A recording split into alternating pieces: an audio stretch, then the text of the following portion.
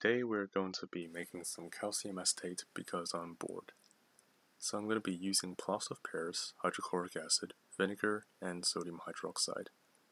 We start by reacting hydrochloric acid with the plaster of Paris to react with the impurities within the calcium sulfate. This is then filtered to get the pure calcium sulfate, as calcium sulfate does not react with hydrochloric acid.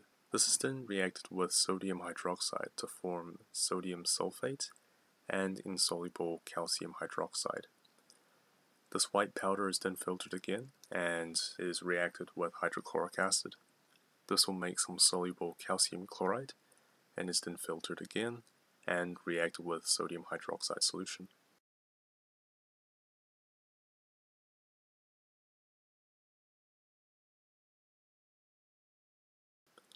This pure calcium hydroxide is then reacted with vinegar, which is 5% acetic acid, so the end solution is far more diluted.